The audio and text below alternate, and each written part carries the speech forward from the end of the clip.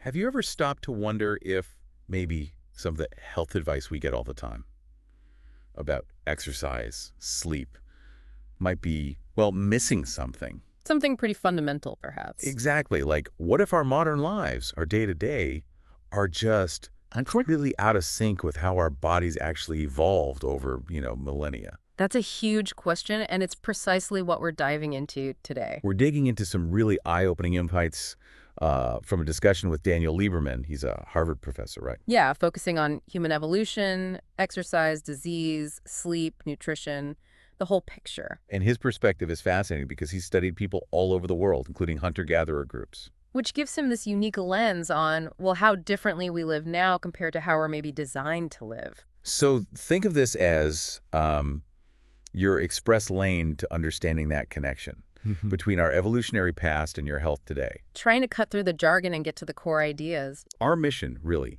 is to pull out the biggest takeaways from his research. Some truths might even surprise you, maybe change how you think about staying well. Okay, so where should we start? Maybe with the whole idea of exercise itself. It's kind of weird from an evolutionary standpoint. Right, that story he tells about the Tarahumara runner in Mexico? Oh yeah, the translator couldn't even find a word for training. Because for the runner, it was just, you run when you have to, or you don't. Exactly. It wasn't this scheduled, separate activity like our gym sessions. It was just life. It totally reframes it, doesn't it? Yeah. Our workouts seem almost artificial in that light. It suggests this separation is really a product of our comfortable modern lives. We don't need to move constantly for survival anymore. Like hunting or farming used to demand. Precisely. And that lack of necessity has consequences. It ties into that use it or lose it idea, biologically speaking. Our bodies expect activity, and when they don't get it, things start to decline. That's the evolutionary logic. And there are so many myths around exercise because of this disconnect. He apparently had to limit his book to just 10. Just 10. That shows how much confusion is out there. Okay, speaking of things we think we know, sleep. The magic 8 hours. Ah, yes, the 8-hour rule. Well, the research on non-industrialized populations, people without electricity and gadgets, tells a different story. What do they find? Less sleep. Generally, yeah. More like 6 to 7 hours a night, typically.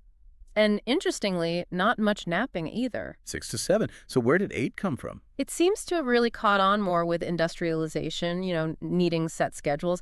But the health data often shows this U-shaped curve. U-shaped, meaning that around 7 hours seems to be a sweet spot for many adults. Significantly less can be bad, but surprisingly, maybe significantly more isn't great either. You can actually sleep too much. That's counterintuitive.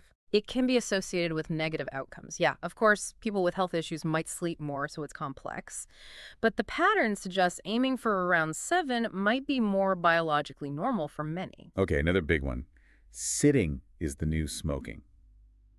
How does that hold up against the evolutionary view? Well, the argument is that sitting itself isn't the enemy. Humans have always sat. Hunter-gatherers sat. Farmers sat. Probably for similar total amounts of time as many of us. So it's not the amount of sitting. It's the pattern. That's the crucial difference. Prolonged, uninterrupted sitting. That's the modern problem. Ah, so it's the sitting for hours without moving. Exactly. The research suggests that breaking it up, just getting up every, say, 10, 15 minutes, even briefly, makes a huge difference. What does breaking it up do? It seems to kickstart beneficial things at a cellular level, helps with blood sugar, activates certain genes. It interrupts that long, stagnant period. So the advice isn't never sit, it's don't sit still for too long. Pretty much. Incorporate those little breaks, stand up, walk around, get some water, simple stuff.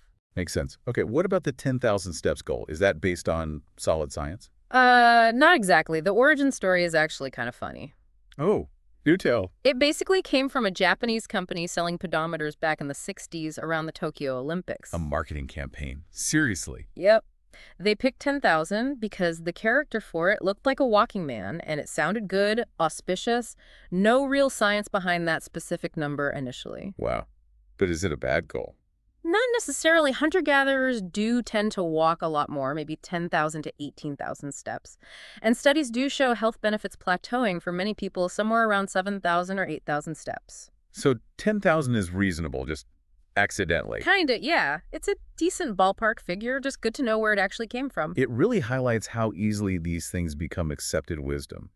Now, Lieberman mentioned a big change in his own fitness routine based on all this. Right. He talked about realizing, despite loving endurance stuff like running, that he'd neglected strength training, and how crucial that becomes, especially as we age. Why specifically as we age? Sarcopenia.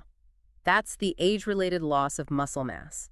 It's not just about being weaker. It hits your metabolism, bone health, resilience. And losing muscle makes you less active, which makes you lose more muscle. Exactly. It can become a vicious cycle leading to frailty. So both endurance and strength work are key to slowing down aging at a cellular level. They trigger repair processes. Which connects to that interesting point about grandparents, evolutionarily speaking. Yeah, humans are unusual in living long past reproduction. The idea is that active grandparents historically contributed to the group, and that activity itself helped maintain their own health, triggering those anti-aging mechanisms. So the modern idea of retirement as just stopping being sedentary might be working against our biology. It's a very recent Western idea, and potentially, yeah, it cuts us off from those benefits of staying active and engaged. That really changes the perspective on staying active later in life. It's not just about fitness, it's deeper. Absolutely. And remember that Harvard alumni study he mentioned? The Paffenbarger study? Vaguely, what was the key finding? It showed the health benefits of activity actually become more significant with age. People active in their 60s and 70s had much lower death rates. Wow, so it's never too late, and it might even matter more later on. That's a really powerful message, especially if you're concerned about staying mobile and healthy as you get older. Definitely. Okay, let's shift a bit. Genes versus environment. How much control do we really have? The analogy used is great. Genes load the gun, environment pulls the trigger. Meaning genetics play a role, but lifestyle is the key factor for many diseases. Especially for many modern chronic diseases, yes. While genetics are involved, our environment activity levels, diet seems to have a much bigger impact on whether those predispositions turn into actual illness. That's actually quite empowering for the listener, isn't it? You have more agency than you might think. A huge amount. And physical activity is directly linked to lowering the risk of major killers. Like heart disease, diabetes. Alzheimer's too. Which makes the spending on prevention versus treatment seem, well, misplaced. That statistic was shocking. Only 3% on prevention in the U.S. When something like 75% of diseases are considered preventable, he called it a backwards, stupid system. Hard to argue with that. He also connected activity levels to cancer risk in a way I hadn't heard before. Yeah, linking it to energy availability. Higher cancer rates in wealthier nations where energy, food calories, is abundant. And cancer is like cells competing for that energy. Kind of like natural selection gone wrong inside the body. And high insulin levels, often from sugary diets and inactivity, can fuel that competition. They're considered carcinogenic. So being constantly awash in easily available energy isn't great. Especially if you're inactive. It creates an environment where cancer cells might thrive more easily. How does exercise help specifically with cancer risk?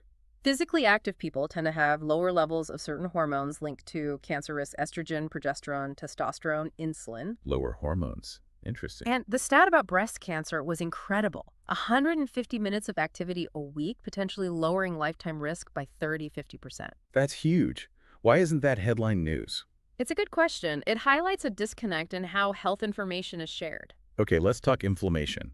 That seems connected to everything these days. Insulin plays a role there too. Definitely. Insulin helps store energy. High glycemic foods spike glucose and insulin. Excess fat storage makes fat cells swell and release inflammatory signals, Leading to chronic, low-grade inflammation. which is linked to all sorts of damage. But exercise is actually anti-inflammatory. How did that work? I thought exercise caused some inflammation. There's an acute short-term inflammation, but muscles also release this protein, IL-6, during exercise. And those exercise-induced spikes of IL-6 actually signal the body to reduce overall chronic inflammation. So our bodies evolved to use movement to keep inflammation in check. Essentially, yes. Historically, high activity levels and lower sugar intake meant we didn't need another system for it. We relied on movement. This all paints a picture very different from the sort of paleo fantasy you sometimes hear. Right. The idea isn't to perfectly mimic hunter-gatherers. That's probably unrealistic and maybe not even ideal. Their lives were tough. So what's the realistic takeaway? Any activity is better than none. You don't need to reach hunter-gatherer levels to get huge benefits. The health improvement curve flattens out way before that. Just incorporate more movement sustainably. Which brings us back to redesigning our modern world. It's built for convenience, which often means inactivity. It's a massive challenge. The suggestion was focusing on nudges, not bans. Maybe taxing sugary drinks, making healthy food cheaper or more visible. And making activity easier, more fun. Like community dance classes, better walking paths, things that integrate movement socially. Plus, getting more focus on nutrition and exercise and medical training and funding. He mentioned that Swedish company Bjorn Borg, where exercise was mandatory. Yeah, the CEO required a weekly sports hour for everyone. Apparently, some people left, but others found it really positive for team building. That feels like a tricky line to walk, mandatory exercise at work. It definitely raises questions about autonomy versus employer responsibility for well-being. Maybe supporting employee-led clubs or just fostering a culture of activity is a better fit for most places. It's interesting food for thought. Going back to the Tarahumara, he mentioned a spiritual aspect to their running. Yes, that it wasn't just sport for them. It was deeply tied to prayer, a spiritual practice, a metaphor for life, something often missed in the popular focus on their physical ability. That adds such a different dimension. It wasn't just about getting from A to B. And many indigenous cultures historically had similar spiritual connections to physical activities. He also used his own experience with plantar fasciitis to illustrate another mismatch, our feet and our shoes. Right, how modern, supportive, stiff shoes can actually weaken the small muscles in our feet because the shoes do all the work. So the support becomes a crutch that leads to weakness. Exactly, leading to problems like plantar fasciitis. Insoles might help symptoms, but strengthening the foot itself addresses the cause. How do you strengthen your feet? Specific exercises. Spending time in minimalist shoes, going barefoot more often but gradually to avoid injury. It's another example of choosing short-term comfort over long-term strength. Which ties back to the hunter-gatherer physique. They weren't bodybuilders, were they? No, definitely not. Muscle is expensive, energy-wise. They needed enough strength for their tasks, but excessive bulk would be a disadvantage when food is scarce. So more like lean endurance athlete. Or moderately strong individuals, yeah. Not the extreme muscle mass we sometimes see glorified today, which probably wasn't evolutionarily advantageous for their lifestyle. Okay, let's bust another myth. Running being bad for your knees. Such a common one. But the evidence suggests running does not cause arthritis, the wearing away of cartilage. Really? So all those knee injuries runners get? Injuries happen, yes, but they're often linked to how people run, not running itself. And some studies even suggest running might be slightly protective against arthritis by stimulating cartilage repair. How does running form play into it? Heel striking seems to be a big factor, putting more impact on the knee, and cushioned shoes might encourage that form. Whereas barefoot runners tend to land differently. Often more on the midfoot or forefoot, which acts like a natural spring and reduces knee impact. Humans ran without Nikes for millions of years, after all. So the advice is focus on form, shorter strides, quicker cadence, avoid overstriding rather than just blaming running. That seems to be the more productive approach, yeah. So if running isn't inherently bad, what is the best kind of cardio? The million-dollar question. The expert view seems to be the best exercise is the one you actually do. Consistency is key. Find something you enjoy. Exactly. Mixing it up is good. Some steady cardio, maybe some intervals, plus strength training. Cardio is foundational, but there's no single magic formula. Don't medicalize it too much. Makes sense. What about exercise for fat loss? That's always a hot topic. Well, the research suggests that lower amounts, like 150 minutes a week, don't usually lead to significant weight loss on their own. The calorie burn just isn't that high compared to intake. You need more exercise for weight loss. Higher amounts, maybe 300 plus minutes a week, can contribute, but it's usually slow. Diet plays a much bigger role in shedding pounds initially. But exercise is important for weight. Absolute crucial, especially for preventing weight gain in the first place, and critically, for maintaining weight loss after you've dieted. Preventing regain. That's key. Huge. Studies on police recruits and those Biggest Loser contestants show that people who keep the weight off are usually the ones who maintain high levels of physical activity. Diet and exercise work together long term. That's a really important distinction. Okay, wrapping up, there was a strong message about compassion. Yes, a really vital point. Avoiding shame and blame for people who struggle with exercise, it can feel unpleasant starting out. The rewards aren't always immediate. That dopamine hit might take months or years to really kick in, especially if you're unfit or carrying extra weight, which adds its own challenges. So we need empathy. Definitely. And recognizing the power of social support, exercising with others, accountability partners, those can make a huge difference. Commitment devices, too, like those websites where you pledge money. A good reminder that it's not just about willpower. He also mentioned a personal friction point. Yeah, his own tendency to compare himself to others, activity-wise, and how he tries to manage that because it doesn't lead to happiness. Very relatable. Well, this has been incredibly illuminating. Thinking about our health through this evolutionary lens really shifts things. It does.